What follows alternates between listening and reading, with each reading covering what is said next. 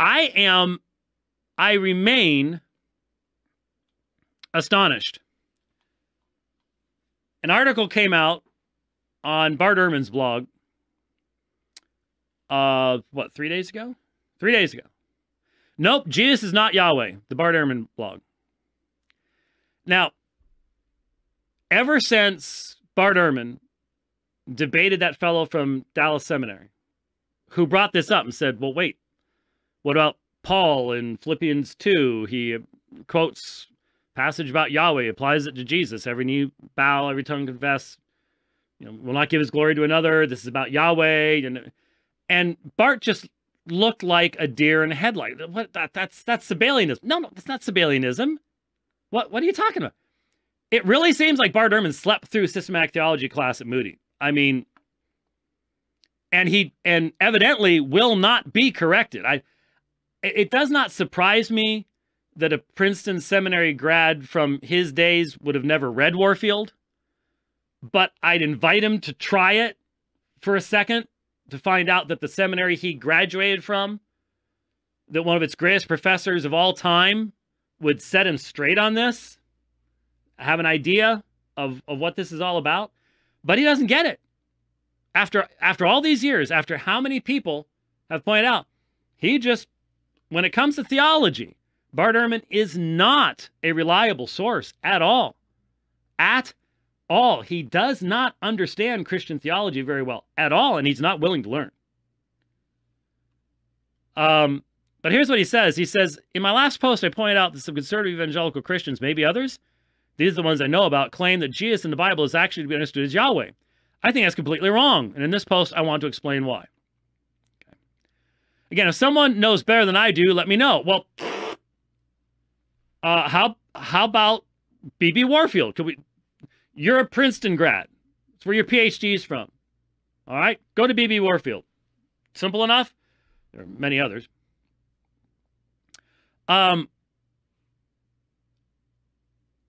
But I've never even heard the claim, let alone a discussion of it, until very recently. Really?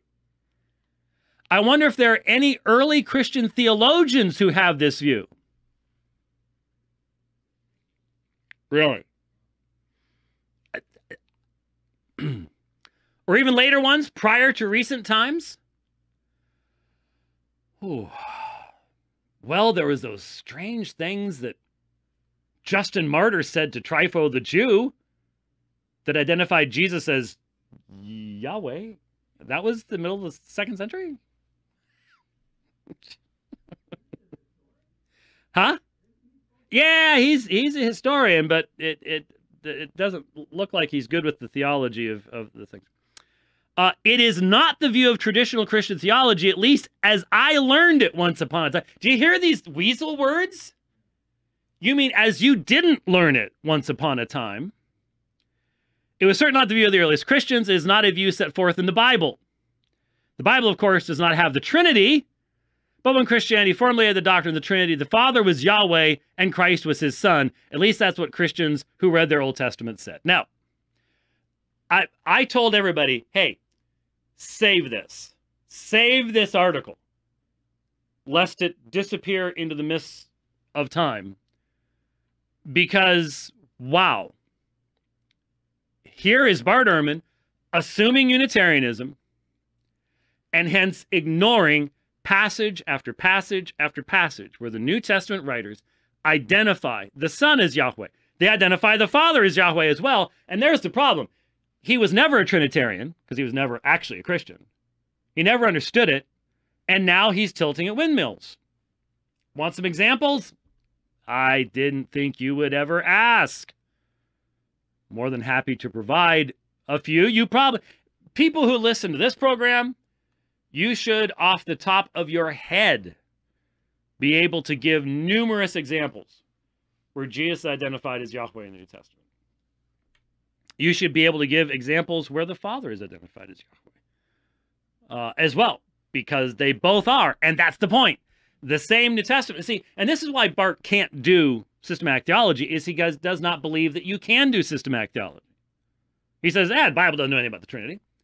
You can't understand the New Testament without understanding the Trinity. The writers absolutely would be babbling incoherently, which is basically what he thinks they're doing, if you don't have the doctrine of the Trinity, if you don't recognize that Peter was an experiential Trinitarian. He heard the Father speak from heaven, he walked with the Son, he's now indwelt by the Holy Spirit. But that requires you believing that the Bible is a consistent whole, which is the fundamental thing that Bart Ehrman does not want you to believe. And he doesn't, so therefore he can't even begin to meaningfully comment on what the New Testament teaches. Because from his perspective, the New Testament teaches nothing. The New Testament does not teach anything. The New Testament teaches differing and contradictory views depending on which book of the Bible you're reading. All right? So, where would you go? Well, there are so many.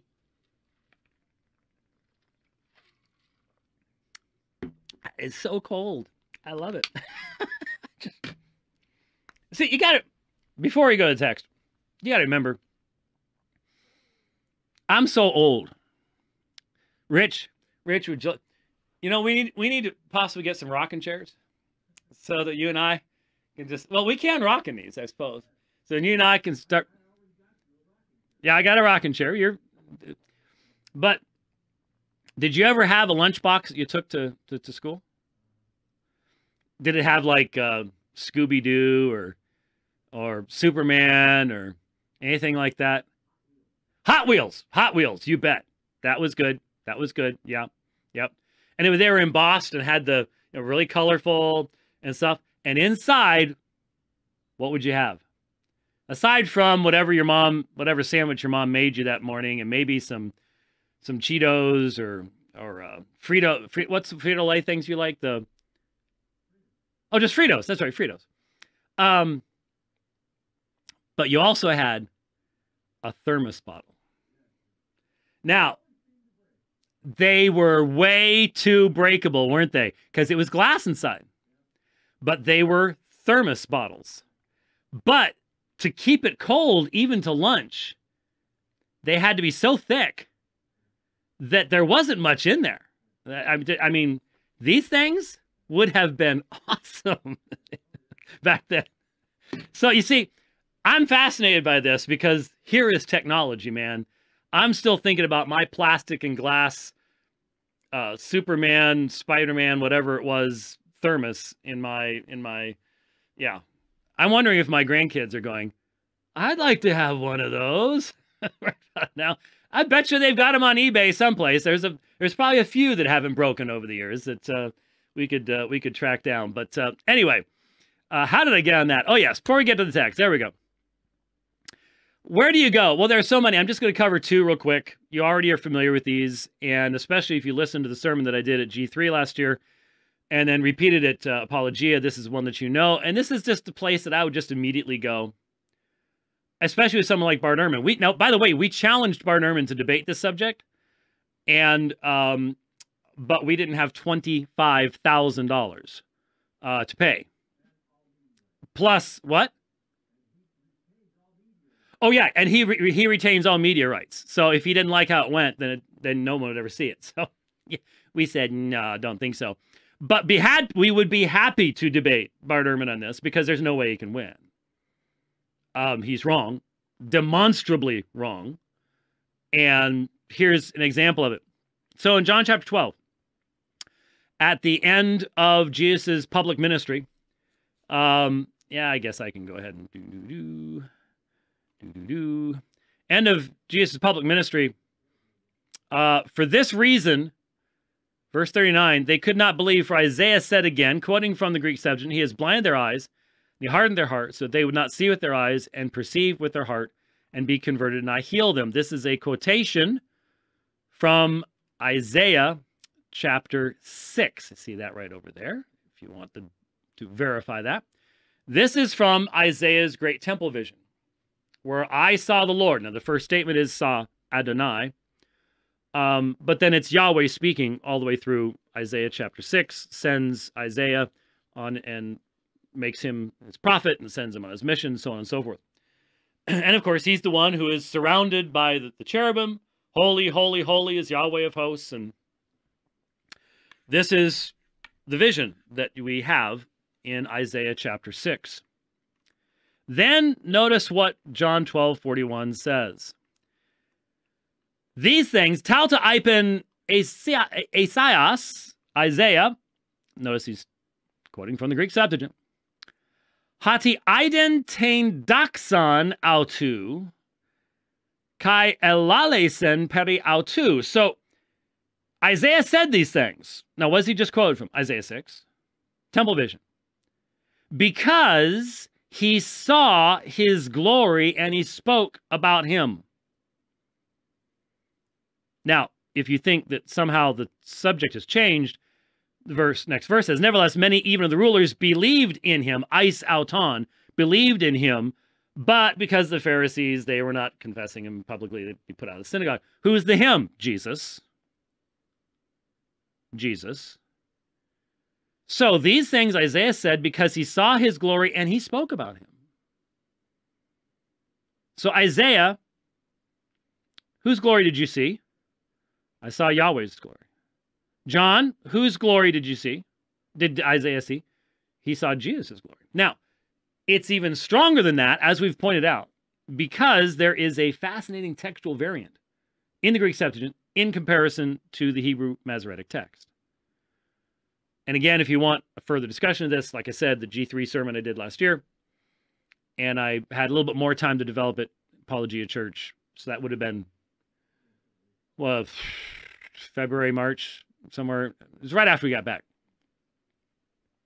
You can look it up, Apologia Studios on YouTube. But there is a textual variant here. And in Isaiah 6:1, in the Septuagint, instead of it saying what the Hebrew says, the train of his robe was filling the temple, it says his glory filled the house.